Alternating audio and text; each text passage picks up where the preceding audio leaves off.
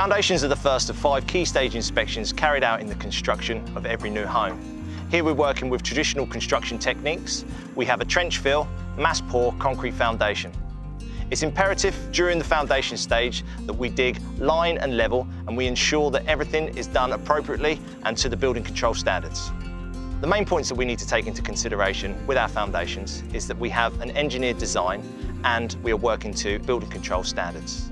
The NHBC are here to ensure that we are working to those standards, but they will also check on dig depths, they will check on datum levels, and they will make sure that we are following the engineer's design. For every key stage inspection, Redrow site managers have available to them the Red SMI Site Manager Inspection application.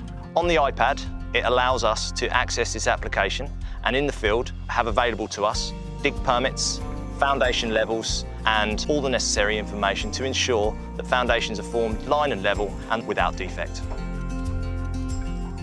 The substructure foundation is the second key stage inspection with the NHBC. What we're looking for at this key stage inspection is that the internal drainage is formed to levels, that we've got substructure brickwork and blockwork fully pointed, cavities are clean, brickwork ties are in the appropriate places, that we're following all building control standards. This key stage inspection itself, we're almost setting the stage at this point because, like with the foundation, we're not now going to go back on this. Everything's done, dusted, polished down. They can say, with one look, that's great. The superstructure build stage involves vigorous inspections throughout from when the bricklayer starts. So when the bricklayer will start this superstructure, they'll be expected to follow the 201 and our 601 drawings and 602 drawings. And that will give all the dimensions of the brickwork.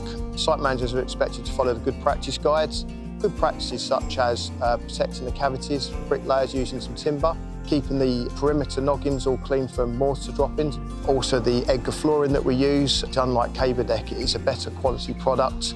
We ensure all the glue is around all of the joints and over the nails. And the site manager will inspect full perp joints inside and outside of the cavity to make sure that the ties are at the correct spacings to meet building regulations in an HBC. So this is the next key stage inspection. This is called roof carcass. Sometimes the NHBC would like to see it at this stage for a superstructure inspection so that they get to see and demonstrate exactly that we're following the best practices and that we're meeting all of their regulations and requirements. It's at this stage, as you can see here, that the roof carcass and trusses are part constructed, so there's a lot more to finish. But the site manager will be checking things like the bracings in the correct position, the lateral restraint straps are built in correctly, that the wall ties are correctly installed, and that the cavity socks that are in or around the perimeter, just before we do that blown cavity insulation, as most sites do, that it won't filter out everywhere. So first fix is just after the roof has gone on. So you obviously have your roof put on, gets felted in and tiled, then the stairs go in, and then first fix, so the stud work, which is behind me now. So all your stud walls, you have all your first fix electrical, all your wires that your sparkies do, first fix plumbing, everything before it gets tacked, so before the plasterboard goes on, basically.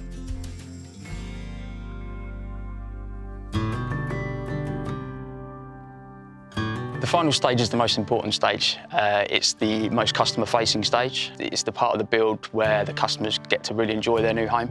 And what we do as a job to get it to that point is really important. Week by week, we'll be undertaking set inspections from site management team to area build manager and customer service manager, which aims to ensure that the plot is defect-free on handover.